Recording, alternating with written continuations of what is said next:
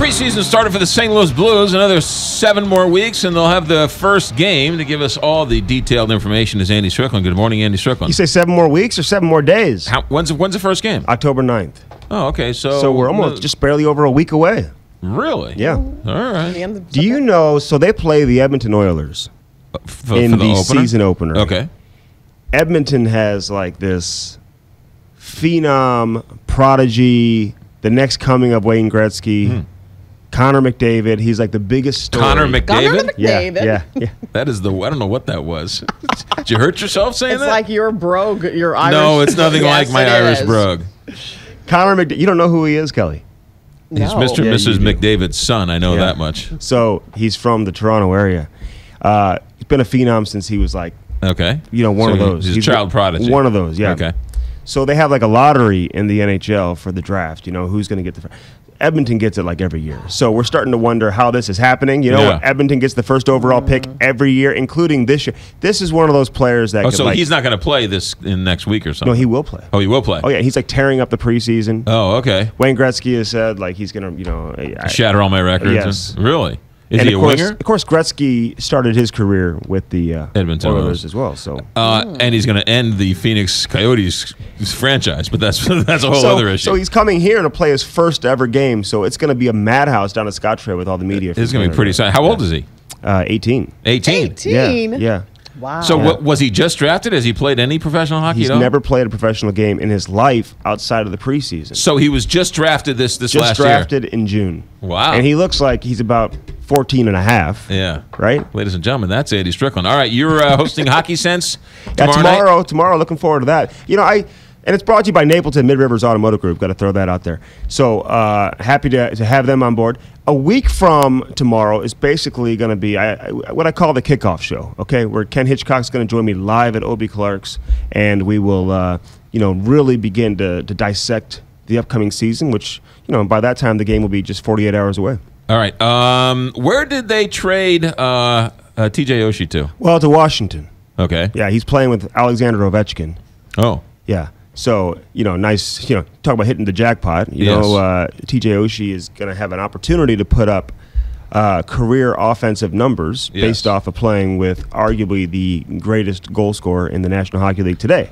So I think he's loving it, so far in terms of getting his feet wet, during the preseason. By everything I've read and seen so far. Well, all right. What about the playoffs, the Cardinal playoffs, and the Blues home opener? Where are we with that? Do we know where that is yet? Well, they don't have the Cardinal playoff schedule yet. So as soon as they come up with a Cardinal playoff schedule, we'll know if there's going to be conflicts. But listen, this has been the case for years, right? Right. Where every game the Blues play in October is going up against a Cardinal playoff game.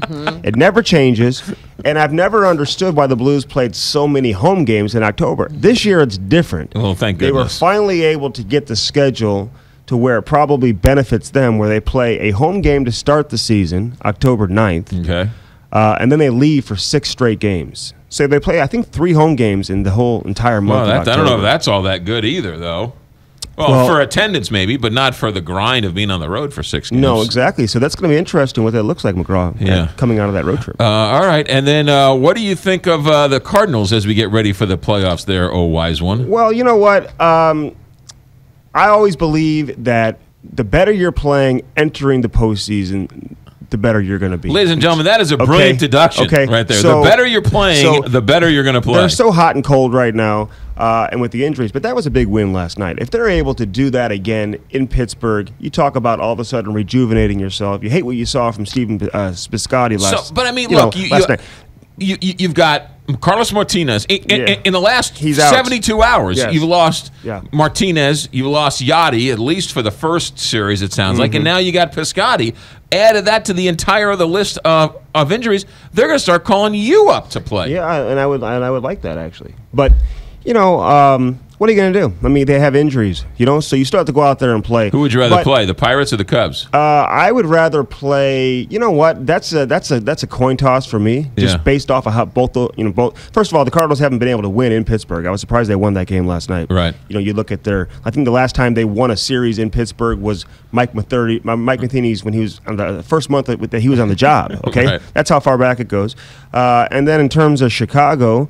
they've been playing some of the best baseball in the entire league the second half. So I don't know. That's a coin toss. I think I'd rather play the Pirates. I don't want to play the Cubs. Yeah. I don't want to face Arrieta at all. Well, you don't want to face Arrieta, and you know what? There's just something different about that team right now because of their manager. They're just playing different. They feel different. There's something different about the Chicago Cubs. I got 50 seconds. Yeah. Any brilliant insight on your Rams? Because my feeling is when you're playing bad, you're not playing good. No, I know, but how's that for insight? I just keep hearing Mike Martz in my head saying That's deep, McGraw. saying we'll fix it. That's what Mike Martz used to always say. We'll fix it. We'll fix it. We'll fix it. They find ways to lose in every different way. But I will tell you this, they do snatch defeat from the jaws of victory. So you know how the field caught on fire? Yes. You heard about that, right? Only in St. Louis that the field catch on fire. So some media people were tweeting about the field catching on fire. Yes. Only to have a Rams representative come over and demand they delete that tweet. Really? Yes. Really? There's some breaking news. Yeah. So it was a tweet basically joking around about Stan Kroenke. He wants to leave so bad that the field is catching on fire. And they were asked, demanded to delete that tweet. Did the media release that or acquiesce? I gotta double check that. If they did, that's even worse. That is worse. Deleted it. That'd be really shocking if they did. That's a scandal right there. Yeah. Way to bury the lead 5 minutes into the segment. By the way, we're done. Well, you wait to ask me about the Rams for the last question. Andy Strickland, ladies and gentlemen, Fox Sports Midwest reporter, KTRS host. Tomorrow night, Hockey Sense at Obie Clark's. Thanks for checking in. Thank you. Traffic weather next on KTRS. If you want to make smart choices,